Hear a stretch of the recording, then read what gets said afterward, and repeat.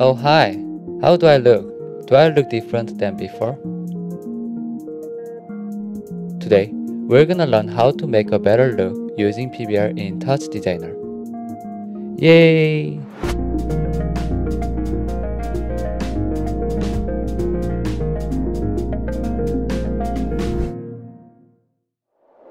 Do you know about PBR?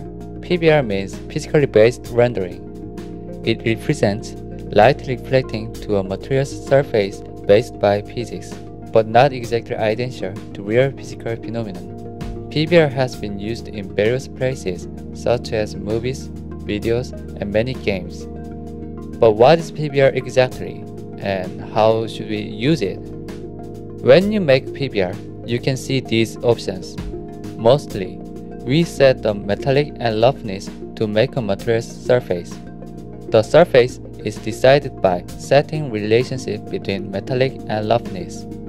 It can be smooth or it can be metallic. In this example, PBR can make various material.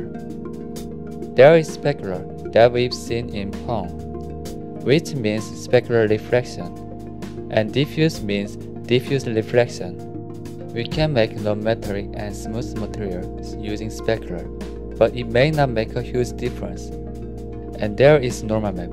Normal map is really awesome. Wow, normal map! As you can see, this surface looks bumpy, but actually it is fake.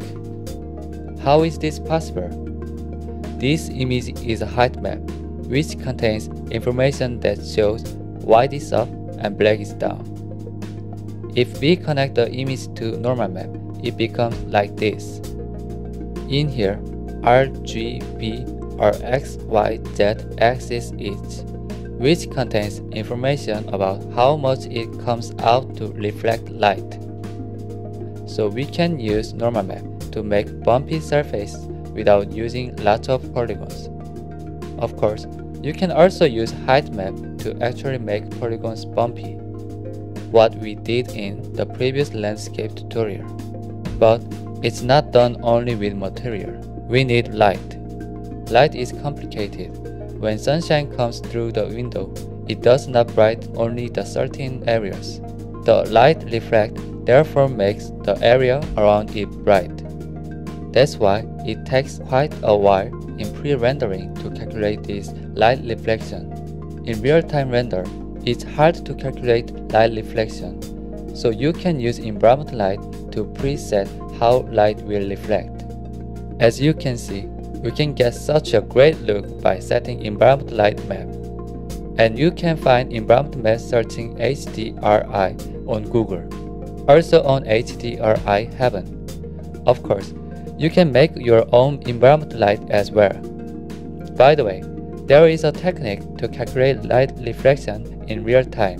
It's called ray tracing. It makes high quality render in real time, but it seems like there's still a long way to go. Whatever it is, now we know Touchdesigner can make quite good graphics. As you can see, you can easily get various materials with downloaded PBR maps on internet. But we are on Touchdesigner right now, so we can get unique material by using our own real-time image. Cause this is Touchdesigner. This isn't my type, but it looks not so bad.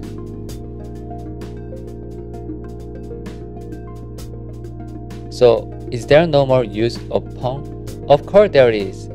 You can use PON to make natural materials using diffuse and specular.